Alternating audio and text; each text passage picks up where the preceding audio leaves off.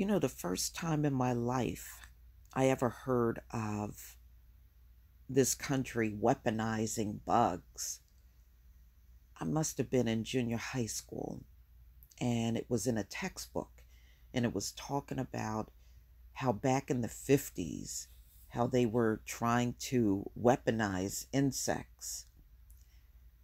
And I didn't even know those kind of things were going on until then. But this country has been modifying and weaponizing bugs for a very long time. And a lot of this stuff is done in labs, but how much of it has been leached out in the public? How much of these labs kill off these bugs after they're done experimenting on them, or do they just simply release them? I used to always wonder about that. And the only reason why I wonder is because, I go out and I do gardening.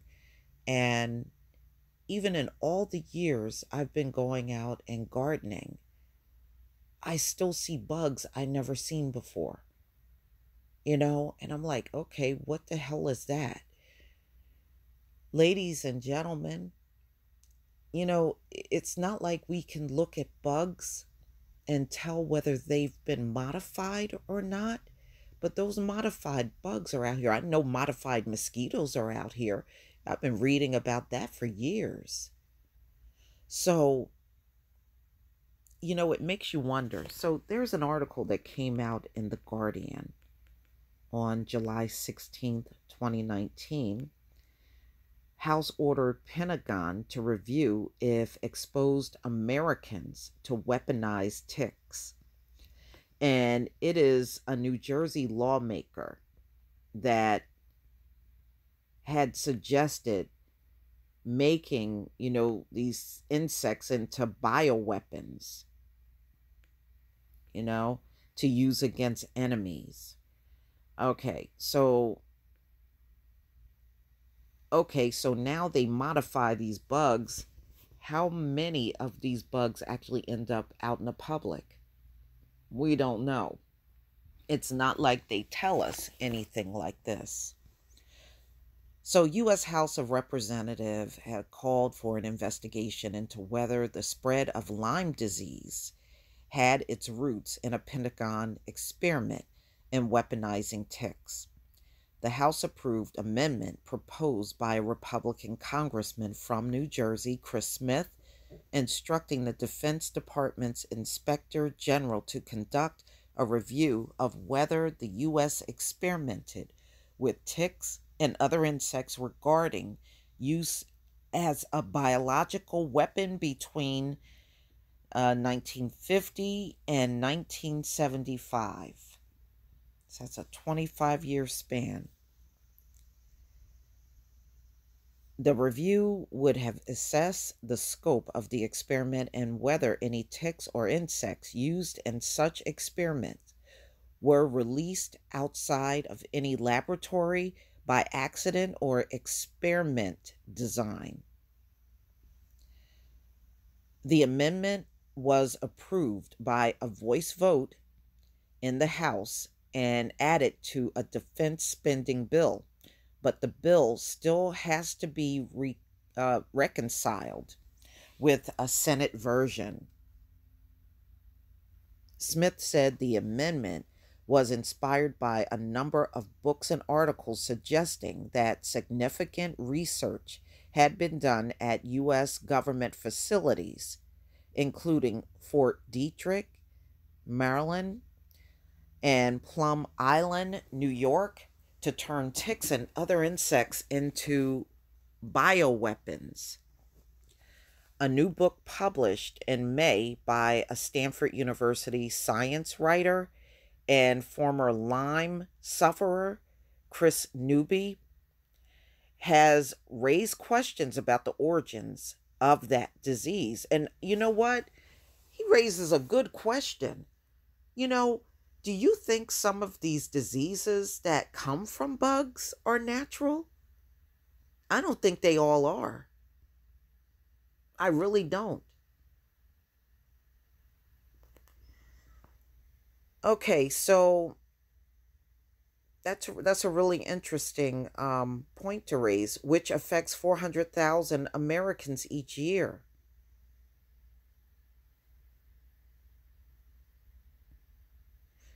I have to think about that because, I actually knew someone that got Lyme disease. And I never thought about the fact that it might not even be natural. I never thought about it, you know? Ah, okay. Bitten, The Secret History of Lyme Disease and Biological Weapons, cite the Swiss-born discoverer of the Lyme pathogen, Willy Bergdorfer, as saying that the Lyme epidemic was a military experiment that had gone wrong. Wow.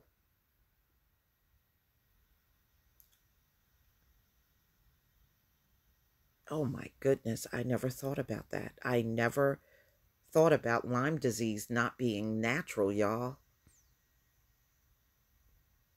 But it makes you wonder, how many of these blood sucking bugs out here are spreading diseases because they are, like they said in this article, an experiment that went wrong. Wow. Bergdorfer, who died in 2014, worked as a bioweapons researcher for the U.S. military and said he was tasked with breeding fleas, ticks, mosquitoes, and other blood-sucking insects and affecting them with pathogens that cause human disease. According to the book, there were programs to drop weaponized ticks and other bugs from the air, and that unaffected bugs were released in residential areas in the US to trace how they spread. It suggests that such a scheme could have gone awry and led to the eruption of Lyme disease in the US in the 1960s. Wow. I knew someone in childhood that had Lyme disease. And it was at a time when you just didn't hear about a lot of people having it, but this person had it. And wow, it just makes me wonder how many of these other things out here that come from bugs that really isn't a natural disease at all. If Lyme disease is not natural, many of the other diseases from bugs are probably not natural either. Ooh, they do so many evil things in this country. And then you're going to unleash that in residential areas, or somebody makes a mistake, an accident, and these bugs end up out here in the public. It is too much of a risk with some of these people that are just not careful enough, you know? And who suffers at the end of the day? The people that live out in the public. But y'all, some years I see all kinds of things that I never seen in my state before, you know? But one thing I haven't seen all year, and it's because we had such a harsh winter, I haven't seen any of them stink bugs. I haven't seen one this year. Um, and I remember after we had went down to, I think we went down to 9 degrees, and they said all of the cold temperatures from the polar vortex we had probably killed off 98% of all of the stink bugs. And I think it's true. I haven't seen one this entire season in my state. Not one. But please tell me what you think, y'all. This is scary. Please leave your comment and subscribe. Don't forget to hit on the notification bell, and I'll see you on the next video. Peace, family.